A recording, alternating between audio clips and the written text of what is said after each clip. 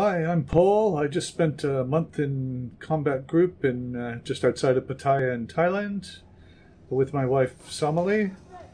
We both live in Cambodia, and we can do similar kind of boxing in Cambodia, but I wanted to come to Kombat Group as I like the fact that you could really focus on your training.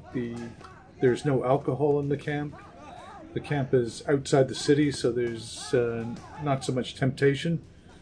Our doctor had told us both that we had to lose weight, so we came on the elite weight loss program.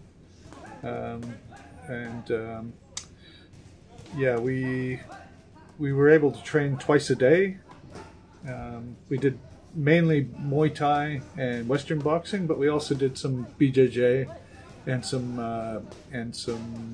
Krav Maga, which were both a little bit more self-defense focused. Neither of us are spring chickens. I'm 60 years old and Somaly is 43. But the trainers were able to adapt their training to our level. We both lost significant weight and gained muscle. I'm pretty sure we're better in our aerobic capacity. I was able to throw more kicks towards the end. Molly was really moving well when she was boxing. I would recommend Kombat Group for people of any age. It's also very female friendly. That was another reason why I wanted to come to Kombat Group. And yeah, thanks for a great experience.